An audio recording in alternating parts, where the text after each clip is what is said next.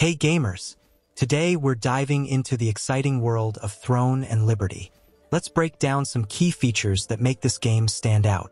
The game is featuring dynamic events in level 50 zones that reward special resistance medals. These medals are crucial crafting materials used to create epic armor lithographs, providing an accessible method for casual players to gear up for endgame content. Players can obtain these medals by participating in events such as Lift the Moonlight spell in Greyclaw Forest and Requiem of Light in Shattered Temple. On top of that, you can also participate in one other event, namely Dark Destroyers in Ruins of Terrain. The game's crafting system typically requires players to possess an item before crafting it. However, special resistance medals break this norm, allowing the creation of epic lithographs for heroic resistance armor without needing the original piece.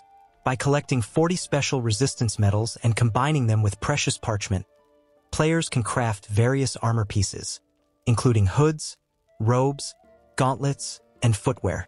That's all for now, folks. If you're excited about Throne and Liberty, smash that like button and subscribe for more content. See you in the game.